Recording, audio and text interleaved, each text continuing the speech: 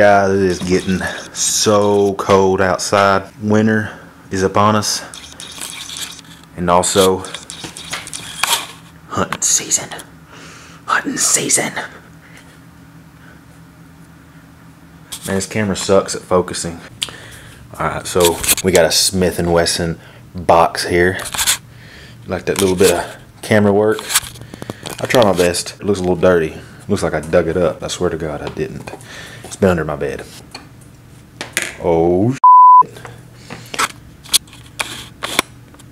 Man, this camera is struggling. We got the 500 Smith and Wesson here. We got a new scope. It's a leupold. I don't know if you can see that.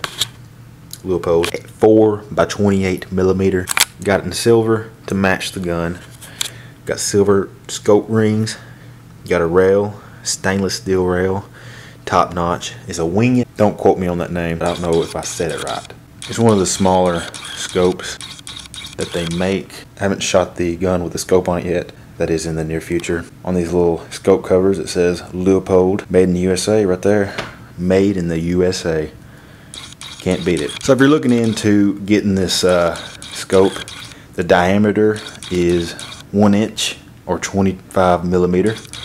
So that's what kind of rings you need to get. Medium rings, 1 inch diameter rings, and you'll be good. I put some gun type thread locker on here on all the hardware for mounting the scope.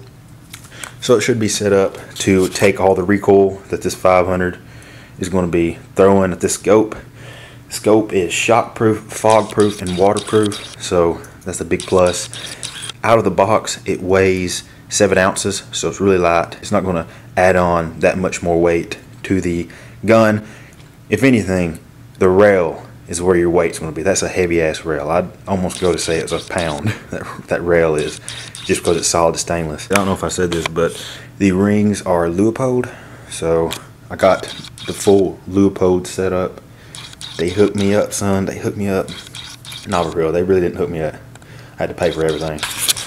And the scope, that being said, the scope was $325 if I'm not mistaken. I don't know what it retails for. That's what I got it on Amazon. You know how Amazon is. It's a hit or miss. You might get a good deal on it, you might not. Too bad it wasn't stainless, you know. It's an aluminum tube that's silver, so it's not going to match the stainless to a T. It's going to be a little off. At least the rings match the scope. That's nice. I was afraid I was going to get black rings. That'd suck. The installation for the rail was real easy.